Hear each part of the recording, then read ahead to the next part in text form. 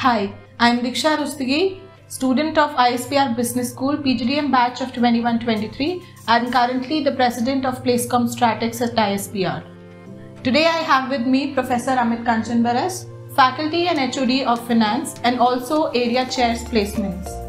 Welcome sir, thank you for joining me today.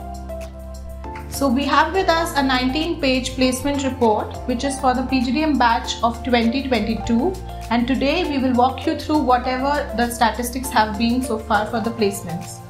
So Professor Amit, can you just start by telling us how this autonomous body took birth and how has the journey been so far and what was the composition when it actually started? Thank you Diksha, and hello everyone. So this Placecom Stratix was a birth child of April 2021, which was a kind of culmination from what we saw placements happening in 2020, which obviously we know was not a good coincidence from a COVID standpoint of view. So that was our opportunity in the crisis that we saw to create this new initiative and experimented with this batch. So it was all students, for the students, by the students, with the students. That was the motto of this whole initiative that we had, and it was definitely something that we nurtured right from day one. So a formal body was formed in the form of a president, vice presidents, which were owning and becoming the accountable aspect of it when it came to placements. So the student body were the deciding factors. Unlike any B school where you have faculties and placements team, you had student bodies. So the president was the one at the helm of the affairs who actually was the one driving this whole initiative. They knew which companies to come, they knew which roles they had to take, they were in touch with their students, they were in touch with the alumni, they were in touch with the corporates, and they worked very closely with the placement department, not to forget. So it was a very good, I would say, force to reckon in terms of what the placement department did from getting companies. The students took it over in terms of getting ready for the role, and we had a solid training department at that point of time, which helped in getting resources from the corporates, and there was an alumni body which was created because alumni were the main instrumental backbone in terms of giving the right lending hand, I would say, in terms of the students to get ready for the jobs. Not only did they do that, they also got placement opportunities. Just to give you a stats, 100 plus companies came to the campus, 15% came from alumni, 30% plus new recruiters were there. And you had jobs which were never coming to ISBR before. And that is I would say, commendable job by the placement scheme at that point of time. The head definitely took it, and she was able to get, placements in the field of market research, digital marketing, taxation, financial consulting, fintech, and many more. So that was the whole culmination of the success that this batch did, and it all happened in a record time of just 3 months, where other B schools were yet to start, but we were finishing placements, and we had celebrated one full month of Christmas, like Christmas came before to ISBR, then 25th December last year.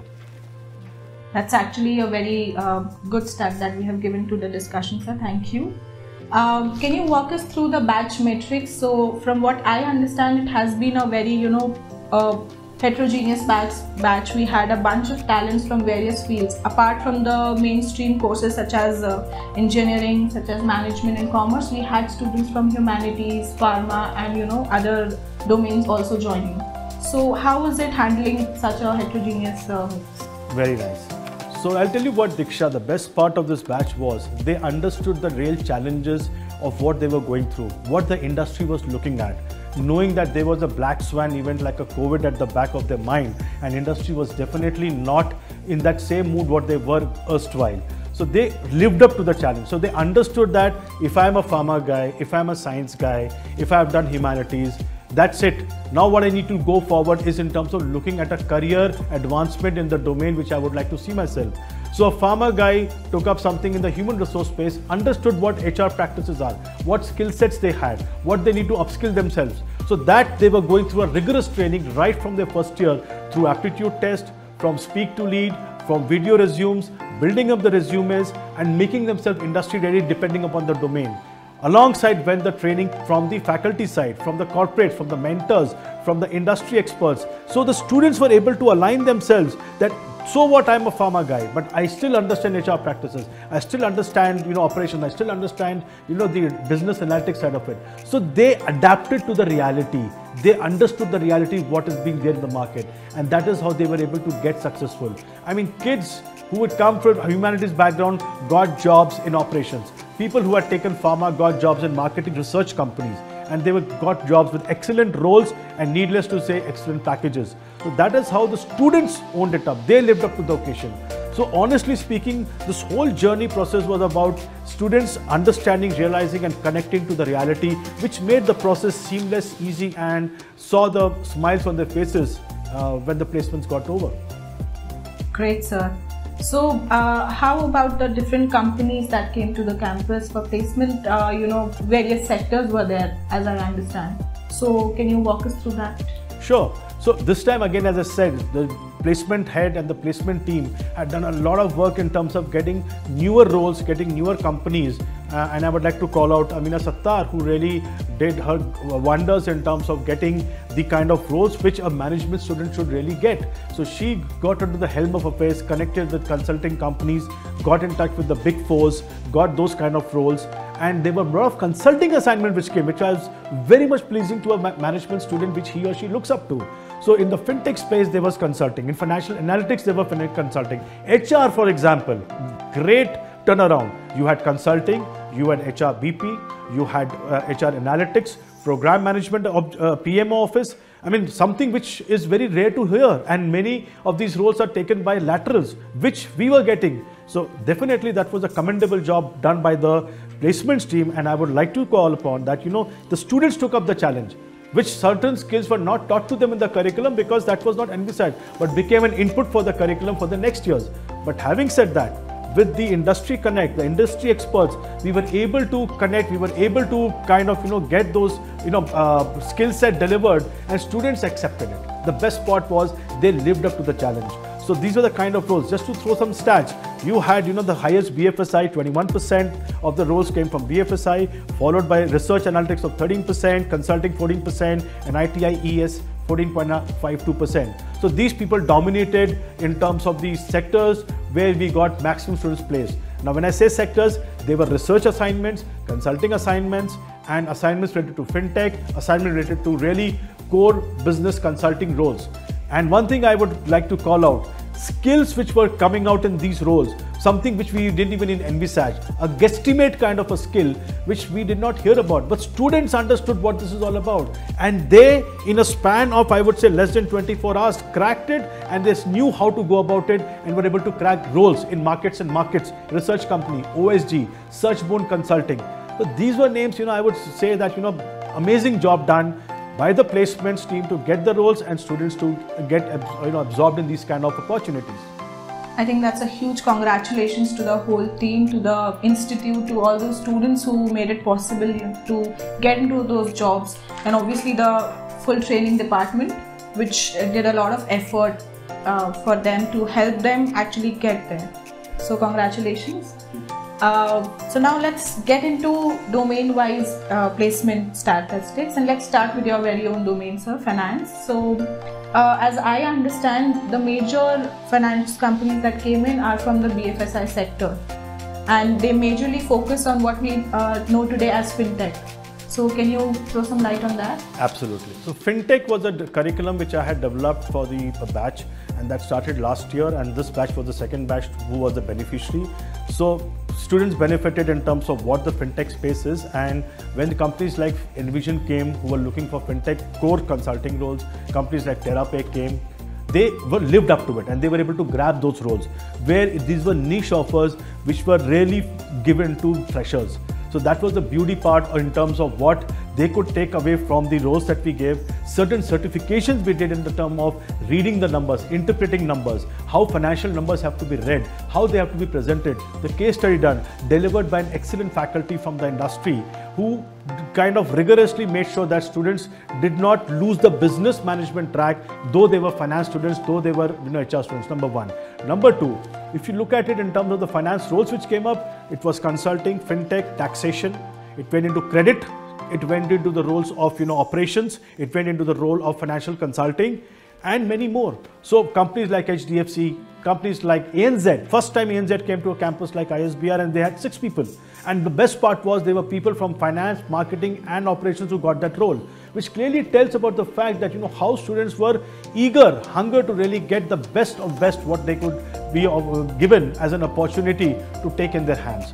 So I think that tells you a story about what has happened or what this batch did to themselves in terms of embracing the opportunities which came their way. Great, sir. Thank you. Now let's move on and let's talk about the job opportunities that the students for HR got and so just walk us through the kind of different roles that they offered, the companies that came in for HR placements and also the compensation packages if you can. Sure. So HR, I would tell you, was always a domain which was not so great looked upon initially, and we had to settle with roles which were like run of the mill. But this time it was a concerted effort which was done by the entire Placecom, comprising of the placement team, comprising of the students, comprising of the faculties, which turned around the entire space of placements, and HR was the first department to get 100% placements. So that is the turnaround that happened, which happened through consulting roles in HR, as I said about the PMO roles, in the roles of HR analytics, in the role of HR IT, in the roles of talent acquisition, learning and development. It was all over there. So the students again understood not just theory part, but also what the practices were being taught, what they were oriented upon by masters, by experts, by people across the industry who walked them through in terms of those domains. So that created the difference and the students aligned to it. So you got a package of 11 lakhs, highest package of 3 HR students starting the placement with. I mean, what else can you expect from a batch who was completely, in a situation of virtual world, and they really started on a great note, and that set the tone for other departments, other students to set up a healthy competition and move forward. That's again very great, sir. Now, what is your take on the operations management side? Something that we know as supply chain and logistics. What are the kind of roles that come up for the students who want to pursue their career ahead in this domain? Right. So again, operations and HR was a story which was somewhat not much spoken about when it comes to ISBR, but definitely this was a turning point. And this, I say, as a turning point has now become the right path to move forward. Operations, again, there were engineers, you had non-engineers, and they were looking for in supply chain, logistics, blockchain, etc. So students did come up and they were more eager. They understood that yes, in operation this is what we can get. And I'm more than happy to, and I'm proud of my students like Agni Dipta Sarkar, Shubham Mukherjee, Pratik Sarkar. I mean, these students were like, sir, we know this is what we are looking for and this is what we want. You get this for us. And we made that happen. So it was not the package, it was not the brand, which typically an MBA student looks at. These students know the reality and they said, this is the role I want. So they got opportunities in borderless access, they got opportunities in Trinamics, they got opportunities in Tredence, they got opportunities in TCS, they got opportunities in companies like Flipkart. And they embraced it because this is what they had learned in the class and they wanted to go back and apply. And this was with a lot of pride, less of any kind of pressure, and they said yes, we will live up to it. And today all of them, I'm very happy to say, are proud. And again, that was the batch which got 100% placements before we ended placements for the last year. Great, sir. Now also from what I understand, a lot of students these days are inclined towards analytics and they take business analytics as one of their 2 specializations. So what do you think, how essential this skill is today and how essential it is for all students to develop a kind of thought process that aligns to the analytical skills, and how is it relevant to the corporate world today? Great question. So this is the way it works. Industry is moving more in the space of where they would like to do things which is with a science. There's science to that madness, and that science to the madness comes with data. So when you're talking of data, there has to be a technology, tools, techniques involved, which anybody should know, whether you are a fresher or you are a person who is a seasoned guy in that industry, number one. So what essentially is required to know the nuts and bolts of those technology, to know the ground level details of those technology in terms of what they are. So getting to know a skill like R or a Python or an AI or a Tableau or a regression analysis, progressive, is good to know from a concept point of view. Now, can you take this and go to a situation, say in a market research or in a financial analytics or into something which has got to do with human resource analytics and see where to apply that? So if you're doing compensation benefit analysis, where do you apply analytics? If you're doing a market research on your new product, how do you apply the tools out there? If you're doing a financial market research on a new investment product, what do you see in that futuristic point of view from a returns on investment point of view? So what are these? So I get data and able to use the same science which I've taught. So it is today a marriage between what tools and technology we have vis-a-vis the domain side, and that becomes the blend which is what the industry is looking at. So what used to be a Microsoft Excel, which Bill Gates had introduced tons of years back, today has become replaced by the new disruptive technology, as we call about. It's nothing else, and today it's a given, it's a must that you need to have this literacy, else you will not survive for longer. Though Microsoft Excel will coexist, by the same point of time, you need to have these new age disruptive tools, because efficiency, productivity is what organizations are looking at in terms of getting processes becoming more linear, not with the same kind of processes which were running since legacy for so many years. So the world is changing, the industry is changing, therefore their way of assessing you as a talent is also changing. Do you have it in you is the question. If not, get it. Otherwise, there is going to be a very, very minimal chance of you getting into it and a high chance of you maybe being stand out. So it's something you have to embrace it and you have to take it. Okay. So now if I have to ask you to sum up all the placement report together and let us know the key takeaways from it, and also if you have any interesting story to narrate, what would that be? So for me, as I said in the beginning, it was for the students, by the students, with the students, to make sure that they have a smiling face when we conclude placement. We achieved it, and we achieved it in flat 3.5 months. So that is something which was a dream, which was there in April 2021, and we saw reality happening there. The entire journey was a proof of, I would say, concept of excellent, meticulous process laid in place, executed to the finish with everybody. I mean, it was a proper teamwork. For me, it was more like an organization that we are running. It wasn't a project, it wasn't any assignment. I mean, you had the managing director, you had the director of academics, your director of admissions, you had the placement head, you had the team, you have the faculties, the students. I mean, the entire cohesive force was there. So to me, nothing brilliant than that. And that is what we were able to see. So I think if I were to sum up the report, it was an act of class teamwork that has happened at ISBR, cutting across every single pillar of ISBR, not to call out only one. And I think it gave a new perspective, a new way to look at how placements needs to be therefore done, how it needs to be understood, and students need to be at the helm of affairs, because ultimately it's for them. I think so that is what I would call out, and that is what I would suggest, that understand the realities. As soon as you understand, you're able to accommodate it and you're able to move forward. That only solves and makes your job easy. So it's not about a push agenda, it's a pull agenda, where the design is created in such a way that you're pulling in recruiters towards you rather than the institute pushing the students towards the industry. So that is what I would like to say at the end, that if this is not something difficult, some of the best B school follow it, and they've been doing for ages, and we have just started it. So we are in that league, and that's something which is very, very proud to say from an ISBR point of view.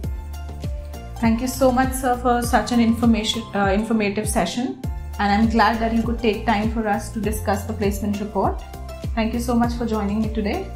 At last, I would just like to conclude and tell everybody that it has been, as a student for me, a very, very wonderful journey, and I am for myself seeing that how the placements are going on here. I have seen the whole cycle. I have seen how much effort the institute has put in to ensure that every student is eligible enough to be sitting for the interviews, and they are groomed at every single stage. It does not start towards the end, but it starts at the very day you are into the college. So I think all the faculties and the management every student owes a gratitude to all of them. So thank you. Thank you, Diksha. Thank you for having me. Thank you all.